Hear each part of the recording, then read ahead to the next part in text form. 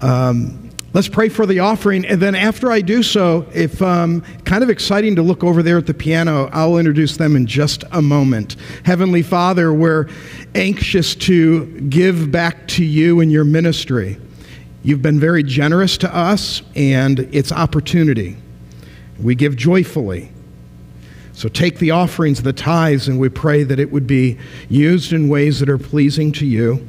So we commit the offerings to you in Jesus' name. Amen.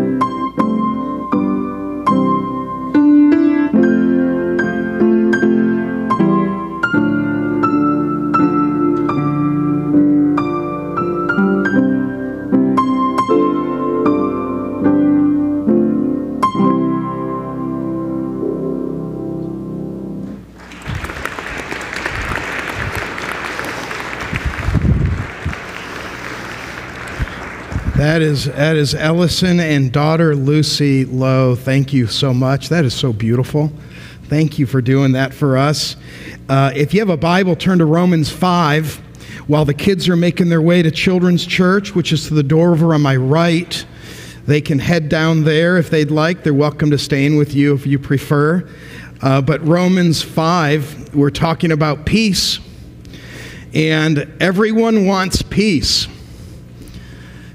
From governments to your 60s, 70s hippies, from the Middle East to Middle America, we all want peace. There's some really common symbols. There are a lot of symbols for peace. A couple standard ones that we have. One is an olive branch. And if you take a look at the olive branch, it goes back actually to 5th century. And do you have those, Jay? Are you working on those? The olive branch really is, it's 5th century BC. That's so common. I think we all know the two-finger one. That was World War II is when that started, and that, of course, meant victory. That's what that was used for. It just meant victory. We're looking for victory in the war. And then decades later, anti-war movement, it changed its meaning, became kind of a peace type of a symbol. That third one is very often misunderstood. That third one is, it actually stands for nuclear disarmament. How many of you honestly knew that? Did you really? Not only does she do Advent candles, she's like full of it. How would you possibly know that? Really? A church service? Yes, because we stand against nuclear weapons. That's like our main, it's on our sign out front. We're against nuclear weapons. And that's the point of the message today. If you have any in your garage or your barn, which being Southwest Pennsylvania, you might. I mean, I'm catching on. This area is it's constitutionalist strange. So one of your weapons is nuclear. It is as a flag. They hold two flags for an alphabet. And the N is straight up, and then the D is off to the sides. And so it was nuclear disarmament. That's exactly what that was, and it was to stand for peace. And then slowly it evolved into this, which many of us think of it as the broken arms of a cross and kind of an anti-Christian something or another, and that is not the case. It was exactly what Lindsay said back there. The world has always wanted peace. It's really such a central theme. This is how you can define it. Freedom from disturbance, quiet or tranquility. Freedom from disturbance, quiet or tranquility. What we're going to talk about is peace in three movements. Its origin and how peace plays itself out. We're going to look at that today, especially in light of Advent, where was read for us earlier, 700 years before Jesus, for to us a child is born, to us a son is given, and the government shall be upon his shoulder, and his name shall be called Wonderful Counselor, Mighty God, Everlasting Father, Prince of Peace. And Heavenly Father, we're asking that you would speak to our hearts today, that we find a place, not in some abstract idea, but literal peace. Guide us today in Jesus' name, amen. It's a move. I want you to think of it in a movement, not as separate ideas. And the first one is so critical for us. And the first one is that we are to have peace with God. The actual origin of peace is that it is with God. So I'm going to be trite, and I'm going to give the old bumper sticker, no God, no peace, no God, no peace. Right? Any of you have that on your car? Lindsay? Nope, okay. No God means absence of God, absence of peace. If you understand relationship with God, understand relationship with peace. It recognizes the problem.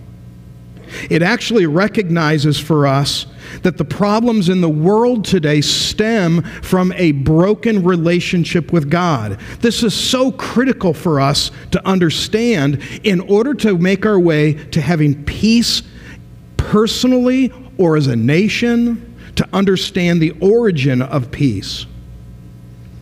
If you had your Bible open, it's in Romans 5. Therefore, since we've been justified through faith, we have peace with God through our Lord Jesus Christ. Peace with God through our Lord Jesus Christ. Our greatest need for peace is in our relationship with God. We're separated from God because of our sin, and our sin and His holiness are incompatible. This only makes sense because God is the creator of all things. In fact, Colossians tells us that in Jesus Christ, in His deity, that all things are held together, created by Him. So if we break a relationship with Him, we have issue with all of creation. The brokenness and the lack of peace that we see anywhere and everywhere stems from the actual origin that peace is found in a relationship with God. You look practically, we're looking for peace in the Middle East today. Somehow, if somebody can bring a piece of paper that we could sign of a conflict that's been going on for 3,000 years. No, I get it. There's that temporary, we agree to get along, but we call it a peace accord. Did that at the end of World War II after as many as 50 million people are killed. It's the Paris Peace Treaty. Oh, finally, peace. Now, I get it. I understand the wording, but I don't know if it's peace. There was a group of people that wanted to dominate against the world, and the world crushed them and then signed a treaty. Finally, peace. Well, okay. Yeah, I get that. An external get along, but internal. Nothing's changed. Palestinian, Israeli, you can externally end up with a contract of some sort, but internally, nothing has changed. Because we can look on the outside for peace, and the truth is that peace, it's a presupposition that the church has, that those who study the Bible have. The presupposition is peace is found through a relationship with God. That's peace. There have been amazing tools to share the gospel, the great message of Jesus. I think one of the most famous is the leafless book, right? Where it's just the colors. That's a fun way to share the gospel. That was actually a sermon by Charles Spurgeon called The Leafless Book.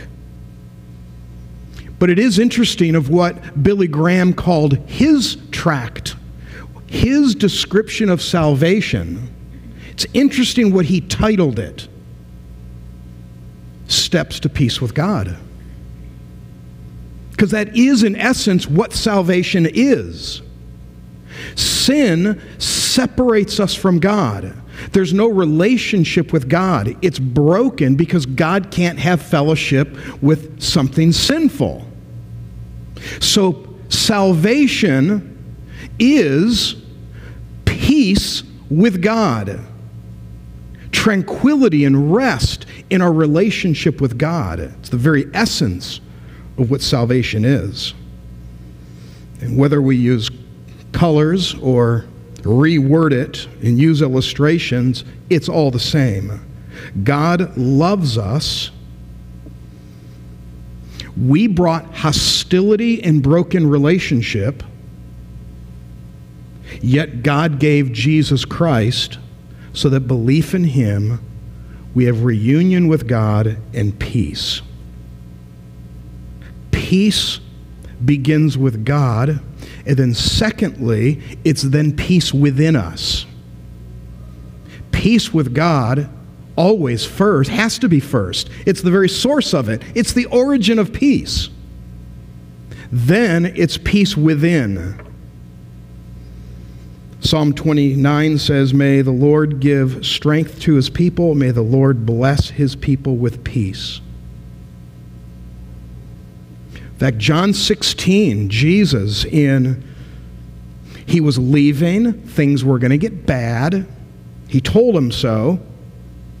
And he says, I'm going to leave you with peace. John 14, peace I leave with you. My peace I give to you, not as the world gives. Let your hearts not be troubled, neither let them be afraid. It's peace then within.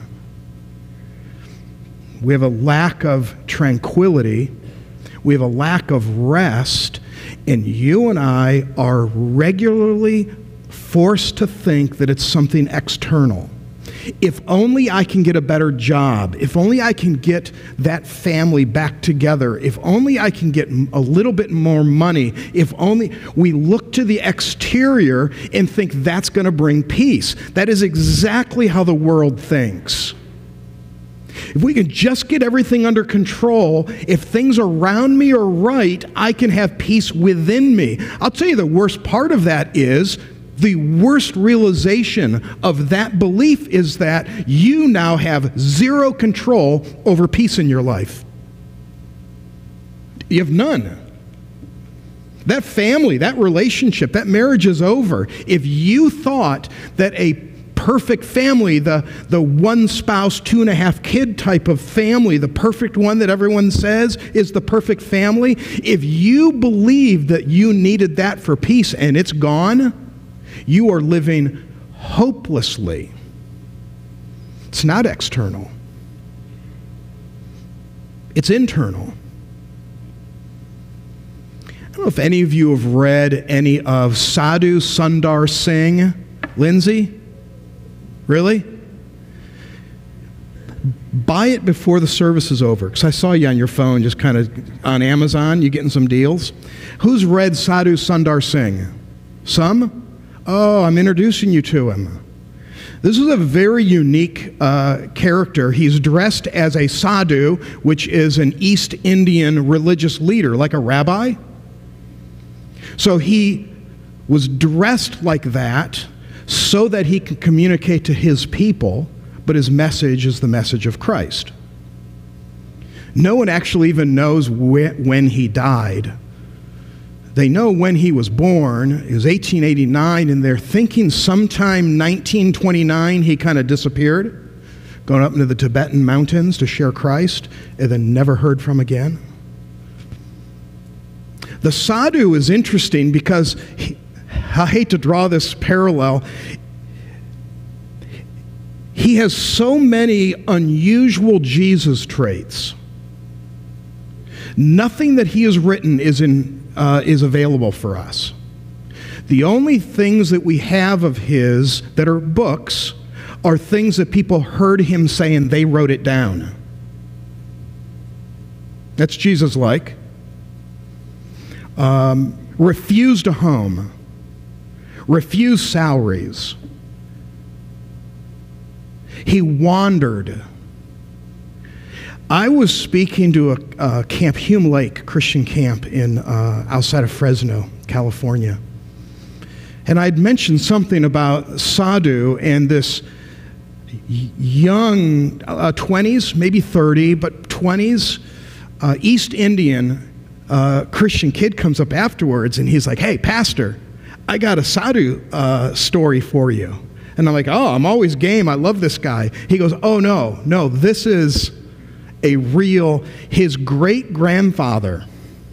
They were believers in their little village in India. In this little village, one night late, there was a knock at the door. It was him.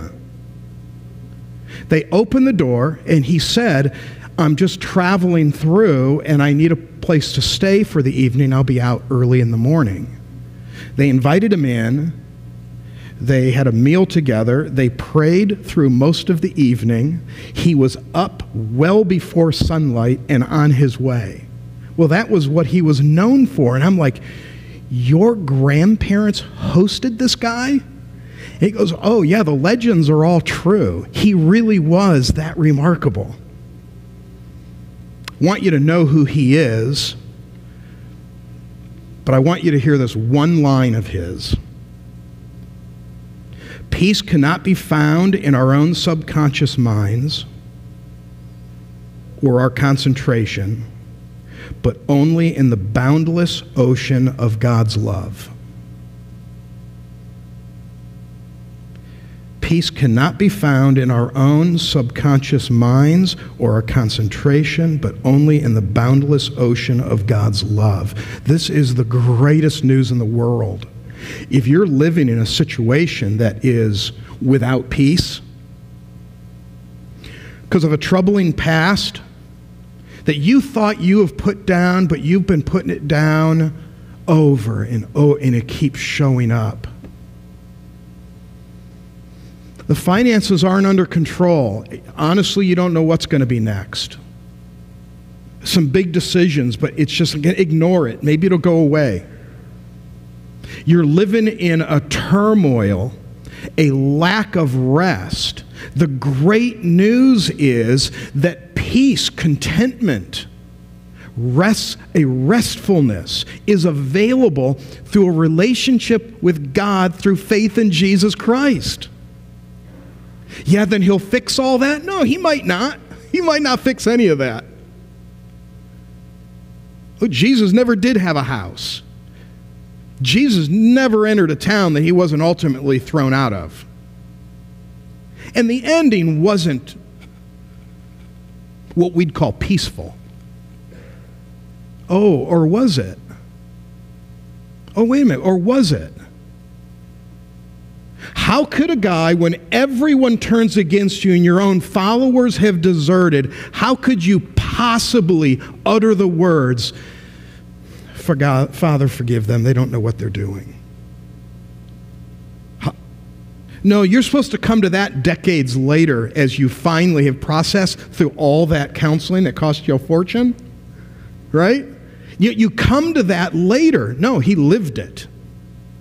In fact, he is so much in peace because of relationship with his heavenly Father that he actually was able to look down at his mother and say, John, you're going to take care of her, right?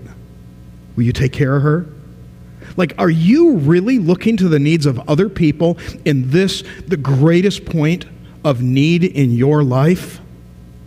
Yeah, because he lives in peace, not affected by external surrounding. In fact, there was another writer, Henry Nouwen. Henry Nouwen would say, if somebody or something can change your mood, you're too attached to other things and not attached enough to God. The phone call shouldn't ruin your day. If the phone call ruins your day, you're too attached to people and not attached enough to our source of peace. That's why Jesus' emotions were so consistent. When Jesus got mad, it was because he decided to get mad. He wasn't led into it. He decided to. When Jesus was calm, it's because he decided, I'm going to be calm, because he took his lead from the Heavenly Father and was so close to the Father that the emotion and the movements of God were his movements. But too many of us, our emotions and our movements are dictated by what's around us. They're angry around us, I'm angry. They come in an onslaught to me, I will go back at them. It's our struggle. But we have to go back. It's peace with God. Peace with God. And then peace within. But then it keeps going. Third one is peace with others. Peace with others. I'm not talking theory. We're actually talking very practically. Assuming that you have peace with God through faith in Jesus Christ, A. But then the second one fluctuates. The peace within. That's not a given. That's not, I have faith in Jesus Christ and I have peace with him. Oh, then I naturally live in peace and have it within me. No, that's not a given. It's why we wake in the morning. We want to read his word and we want to try to get into his mind and we want his word to infiltrate and clean our mind and we get in sync with him. And as we get in sync with him, his values become our values, his concerns. Then the peace that we have with God is within us. And as it's in us, it makes its way into the lives of those around us. So Titus 3 says, slander no one, but be peaceable and considerate, and always be gentle toward everyone. Oof. Have you met everyone? Man. No, don't take it as a command. You take it as a command. Oh, okay, I'm going to have to be peaceable to everyone. Check that box every morning. No, it's not this random command. It's a part of salvation. Salvation, relationship with God through faith in Jesus Christ. And as I live in communion with him, As I live in communion with him, and his ways become my ways, and his thinking becomes my thinking. In fact, very specifically, Jesus' teachings, it would be live within the kingdom of God. Live within kingdom thought, with him as reigning and ruling. As I think that way, it's within me, and if it really is within me, it's gonna flow through me into the lives of people around us. So, just to make this fun and more personal, more painful for you, you're like, no, it's pretty painful already. No, it can get worse. If we're not peaceful to others, run this thing backwards. If we're not peaceful with others, it's because there's not peace within us. Now we're going to have to ask the question, because there's two different paths here. Maybe I have a relationship with God through faith in Jesus, but I've stopped it there, and I'm not living in communion with him. Or I don't even have a relationship with God through faith in Jesus. This is true of the other traits. If you and I are living in a love relationship with God, and we go and we drink of the well of his love and grace and kindness, it just fills us, and then it flows through us into the lives of others. It's the same thing. And you run that thing backwards, the same thing happens. If I'm not loving and kind and gracious, and I'm just pouring all of that out on the lives of other people, don't start a checklist and be hard on yourself, because you and I aren't capable of being that way. We just run it backwards. It's because it's not in me. It's not in me because of my discipline of my relationship with God. Either I don't know him at all, or I do know him, and my days are all about the news and my email and my work and my family and my schedule and my finances, because I just live in the world. I was doing a wedding once. That was my wedding band. I was doing a wedding, I don't know if you remember this one, it was in Sun City, Arizona. And it was one of my first ones, and I had my Bible open, and I thought I was doing a good job. By the way, I wasn't. And they handed me the rings, which is always a problem. Who knows where that thing's going to end up? And I sat it on my Bible, and I kept talking. I said, well, the ring, the significance, and it slid off just like that, hit my foot, went under the communion table, and I heard it hit a vent.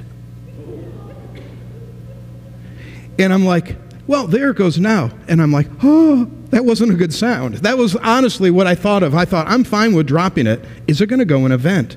And I said, well, the ring, the significance, well, there it goes now. The significance, and I'm trying to talk, and while I'm talking, I'm like praying, Lord, please don't have that ring down in the HVAC system of the church. I mean, this could really be a damper on this. They hadn't paid me yet. So this was a big deal. So then I finished, and I said, so let's, while placing this ring, in fact, hang on a second, I'm going to go get it now. And I go under this table, and you see my rear sticking out, and I'm digging around. It was sitting right on the edge, like steady hands like a surgeon. I was like this, oh, Lord. I came out, and the place cheered. I'm like, I got it! I got it! And they're all like, he got it! I got paid. Man, that was close. That was close. So, it's right there. I can see it. So we're having lunch today. I don't know. I have any idea what we're talking about. Yeah, let's see. Slander no one. Yeah, whatever. Yeah, we'll play it backwards. That was clever. Okay. Oh, yeah, it does work with love, too. Blah, blah, blah. Let's see here. I don't know. You want another quote? A.T. Pearson? Any A.T. Pearson fans? Good for you. Can I give you an A.T. Pearson quote? This is so nice. Okay. The peace of God is that eternal calm which lies so far deep down in praying that it can't be reached by external disturbance. What he's talking about, they call it the cushion of the sea. I know there's a chicken of the sea, so I think it's different. What they're saying is that way, way down in the depths of the sea, if you dredge it, there are things that have been laying in the exact same place for hundreds of years. Storms at the top. Chaos at the top. It is so far down, it's undisturbed. That's our peace. So Pearson, the peace of God is that eternal calm which lies far too deep down in the praying soul to ever be reached by external disturbance. It's the peace of God. I read this week an artist, he's a street artist, Bansky. I follow Bansky a little bit. Some of his stuff is through Palestine. It shows up in weird places. A recent one, I just read this yesterday. He said, when the power of love is greater than the love of power, the world would know peace. I went, oh, clever. Okay, that's clever. When the power of love is greater than the love of power, the world will know peace. That quote stuck in underneath the idea that God is peace, then yes. But that which is not his point, Bansky is just saying it to everyone, we just got to love more. If we could only just love more, it would be okay. It's not true.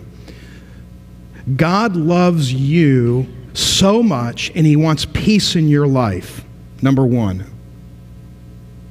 But two, you disrupted it because of your sin. Your sin disrupted that. Peace is not available. But then Jesus Christ gave himself as a sacrifice that all who would believe in him, peace is available. That it's bridged, that broken gap between God's peace and my life is filled with Jesus Christ. In faith in him, I have peace. So there's the movement. Peace is from God, then it's within us, and then it's to others. That's the movement. But I'm actually going to add, for free, a fourth one very quickly, because it really isn't quite complete until the fourth one. So again, peace's origin with God, within us through faith in Jesus Christ, and then peace with others as it flows through us, right?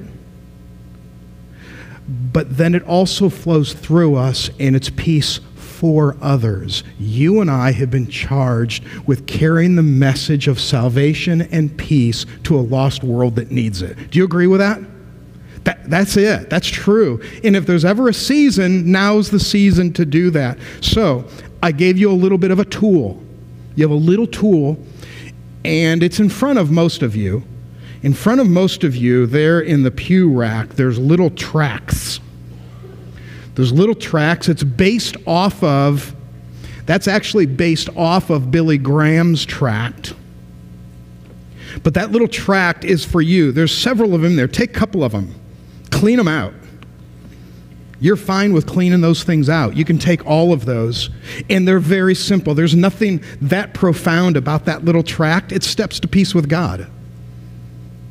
The first one is we understand that peace, love, eternal life is from God. The second one is we admit there's a problem. The problem is our sin. The third point, we discover the bridge. We discover that Jesus Christ has made that peace once again available. And the last point is simply to receive Jesus Christ. put your faith and trust in him. I want you to take a couple of those, really clean those out of there, stick them in your car, put them somewhere, share the great peace of God in a world today that is in pretty desperate need. So let me pray for us.